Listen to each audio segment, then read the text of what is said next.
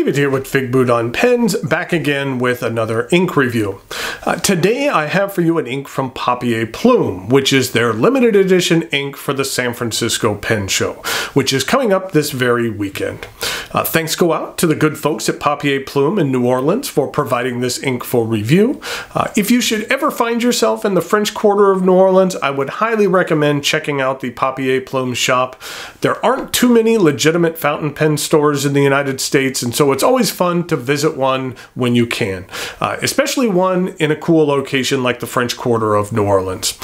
It's right down the street from the New Orleans Historic Voodoo Museum, so it's quite the colorful neighborhood. In order to take a closer look at this interesting link, why don't you please join me over here at camera 2. So here is Papier Plume Marina Green. It comes in a 30 milliliter bottle. There are a couple of cool things going on here with this bottle. First of all, I've always really been a big fan of the dipped wax treatment that they give the caps on their inks. They dip the cap in wax and then they use a wax seal to make this fleur-de-lis design. I also like that on every bottle, the way the wax drips down this bottle will be different, so every bottle is unique. On the label here, we have a creative use of a picture of San Francisco Bay. I believe this is Golden Gate Park, but the name Marina Green is incorporated into a street sign. And then over here, maybe I'll get a little bit closer so you can see it here, but this sign right here is a take on an iconic sign for the San Francisco 49-mile scenic drive. On this version, it actually says 30 milliliter and scenic ink. I just think that's kind of clever. Little details like this make me smile and remind me of my home state. Even though I've been in North Carolina for a dozen years, I'm still a California boy at heart. I grew up in Southern California, San Diego to be precise, and even though Northern California is greatly different in scenery and culture than Southern California, I'm very fond of the area. Not so much their sports teams, but their area, yes. Here's what the ink looks like on a swab. Here it is with a Roaring Klingner Verdua. Here it is with one of my favorite green inks, the Diamine Apple Glory. Here it is with the Mont Blanc Irish Green. Another Papier Plume ink, an Ivy Green. And then a couple of lighter greens. We have a Caran d'Ache Delicate Green. And then a Seyss-Kreuznach Lime Green. If you've ever wondered what I use for these ink swabs, I use these Marmon word cards. The problem is that they announced that these were no longer being produced, and that when they did a couple of years ago, I purchased a number of these, enough to last me a lifetime. This one here contains all of my blue inks. As you can see, I have way too many blue inks. But there is an excellent alternative to these, which is the Color Ring, which is produced by Anna Reinert of the Well-Appointed Desk blog and her husband. You can find these available at a number of retailers, and that I believe that Anna has a special San Francisco Pen Show version of the Color Ring that'll be available at the show. So look for that if you happen to be attending. Now, this is a good example of how the very same ink can look different on two different swabs. Here it is what it looks like on the Marmon word card swab, and then this is what it looks like with the Color Ring. The paper on the Color Ring is a higher quality than the Marmon. I applied both of these in the very same manner with the same density of ink, and you can see that it appears to be much darker on the Marmon, and then also there is a bit of, as you can see here, a bit of feathering on the Marmon as well, which is not present on the coloring paper at all, or on the Tomoe River or the Rhodia paper, which you will see here in a little bit. In addition, I really feel that the Color Ring produced more of an accurate representation of the color. One of these days, I just need to suck it up and re-swab my entire collection in these books because they really are so much better. Okay, enough talk about ink swabs. Let's take a look at this ink. So here we have the Papier Plume Marina Green. For this top header here, I used this Pilot Parallel, which is a 2.4 millimeter. It's nice for doing calligraphy and things along those lines. I do find that on this Rhodia 80 gram paper, the ghosting and bleed is a little bit on the medium side. With some of the heavier applications, you start getting just a tiny bit in there. I say that the shade is low to high. We'll discuss that in a little bit. I know that's a rather large range. And that in regard to sheen, I'd say it's rather low. In regard to the pens that we're going to test today, first up is something a little bit different. It is the Monteverde Engage, which is actually a rollerball which uses bottled fountain pen ink. It's an interesting concept, and thought it would be an interesting substitution for a fine nib. So we have the Monteverde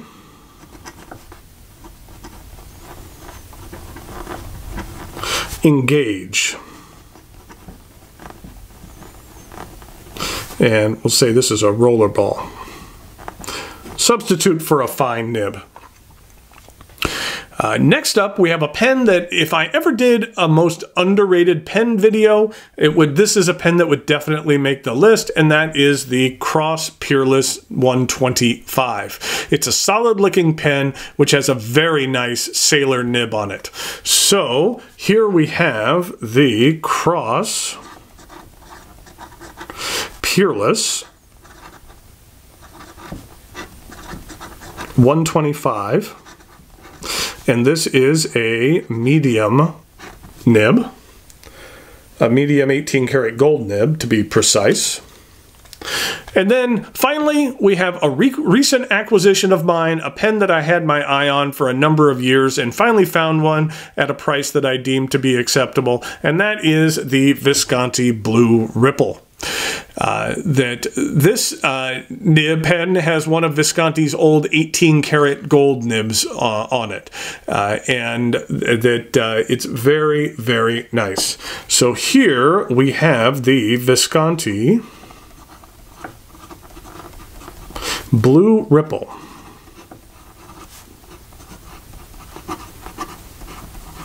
And while this is still a medium nib, we'll just call it medium plus, because you can see that this medium nib lays down a lot more ink than this Cross Peerless medium nib, which is could be expected because it is more of a Japanese nib, since that is a sailor nib compared to this European medium nib here. Typically, during my ink reviews, I tie in a movie. And I thought about discussing a film set in San Francisco, like Vertigo, or Escape from Alcatraz, or even Dirty Harry. But in the end, rather than talking about a film set in San Francisco, I just wanted to talk a little bit about the city itself and some of the things I really enjoy about the area. So, first of all, with the Monteverde Engage,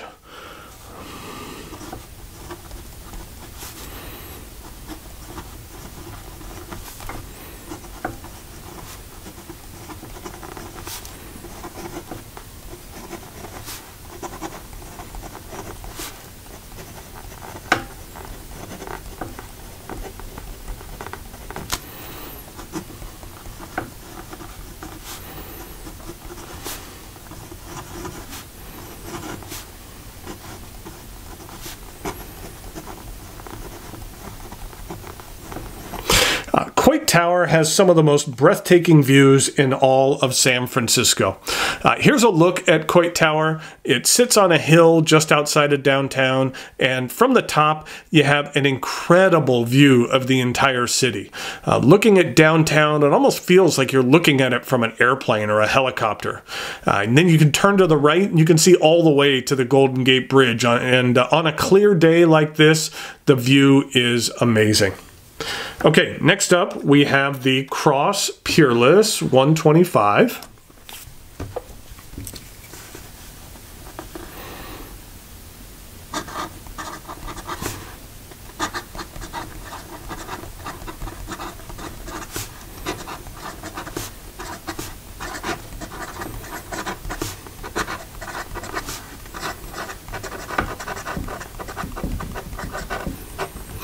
San Francisco has a great pen community. The last time I was in town, a number of members of the local pen club, they call themselves the Pen Posse, got together for a little impromptu meeting. We actually met at that building right there. It's called the Ferry Building. It was really nice that a group of folks were willing to get together on a weekday right after work to hang out, eat some ice cream, and sit on the wharf and talk pens. I've heard nothing but great things about the San Francisco Pen Show, and one of these days I'd like to get there. Okay, and then finally, with the Visconti,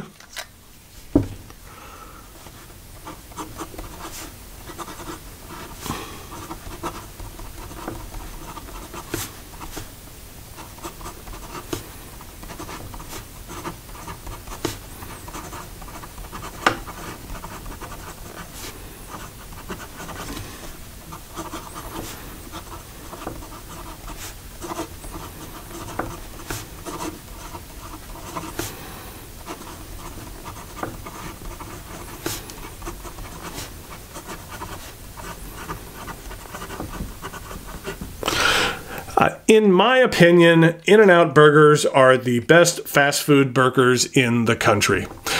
Whenever I visit California or any other city that has an In-N-Out, I have to visit. I have traveled a lot around this country, and I will try any regional restaurant that is well known for its burgers. I have had your Five Guys. I have had your Whataburger. I have had your Shake Shack. And while those places are great in their own right, in my opinion, they do not hold a candle to a classic In-N-Out Double-Double.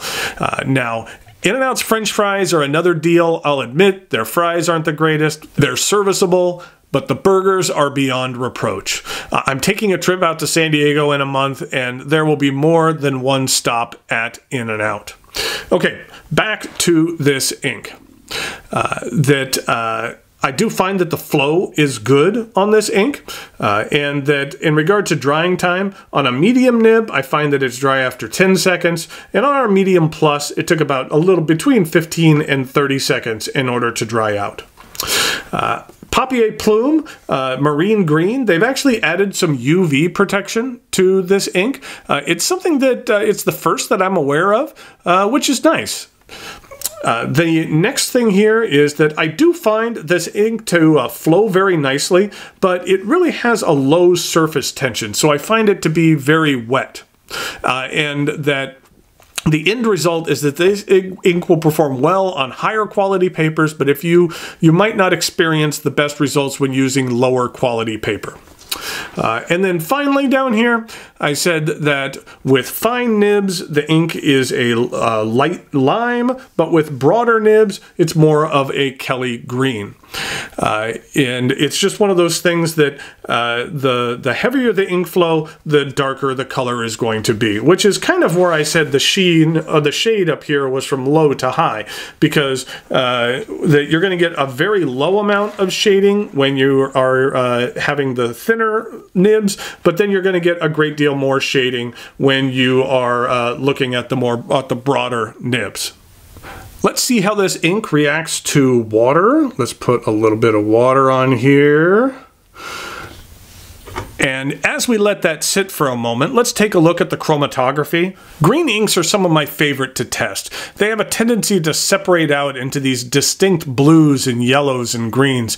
I just think that it's kind of cool. This is what the chromatography actually looks like. You can see a nice kind of baby blue here that leads into some nice yellowish green and then some darker green here on the edge. But it doesn't look like a solid green at all. Let's go ahead and wipe this off. And while it did retain some of the color, I wouldn't necessarily categorize this as a waterproof ink. So there you have the Papier Plume Marina Green. If you would care to purchase this ink, it retails for $10 and will be available at the Papier Plume table at the San Francisco Pen Show. If there are any bottles left over after the show, at that point they will be available on the Papier Plume website until they are sold out. Typically, inventory of these limited edition inks doesn't last for long. Thanks again. Go out to Papier Plume for providing this ink for review. Until next time, thanks for watching, and I'll talk to you later.